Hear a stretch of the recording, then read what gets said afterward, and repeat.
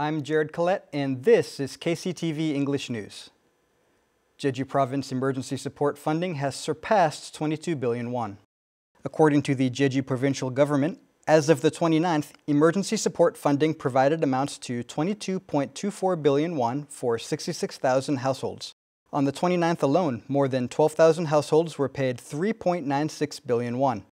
Applications for Jeju emergency support funding are available until the 22nd of this month under the 5-day application system. Jeju Island said that if a household owner is restricted from financial transactions or has seized accounts due to bad credit, they can open a limited account to receive support. The Jeju provincial government has so far tested over 1,000 travelers since starting the airport's walk-through screening clinic on March 30th. The screening centers identified 2 positive patients. During the holiday season, Jeju Island set up and operated a sample collection booth at the airport's walk-through screening center for prompt inspections in a short period of time. The motion to designate a pilot zone for Daejeong offshore wind power generation, originally passed by the Standing Committee, was eventually rejected. The Jeju Provincial Council held a plenary session on the afternoon of the 29th to pass various ordinances and agreements. The motion to designate a pilot zone for Daejeong offshore wind power generation was rejected through a vote involving 42 lawmakers.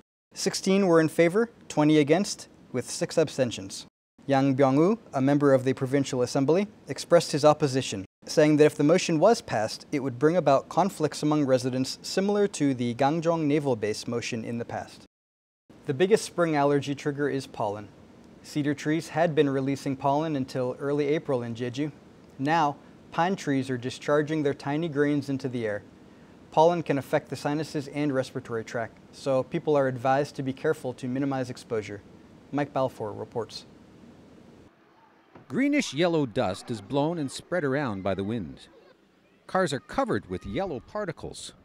That's the biggest spring allergy trigger, pollen, which is the reproductive particle produced by male plants. The pollen of cedar trees is the biggest trigger of springtime allergies. When the tiny pollen grains get into the nose of someone who's allergic, the body's defenses go haywire. 상기도에서는 주로 콧물이나 코막힘, 재채기 같은 비염의 형태로 나타나게 되고요. 또 하기도로 들어갔을 때는 호흡곤란이나 기침 같은 천식의 증상으로 나타나게 됩니다. The pollination season of cedar trees ends early April. Following the cedar trees, pine trees pollinate between mid-April and June. Weather conditions affect pollen levels. Because pollen is small and light, it can be easily spread by wind when it's dry. According to the Korea Meteorological Administration, the pine tree pollen level in Jeju was high or very high as of April 30th.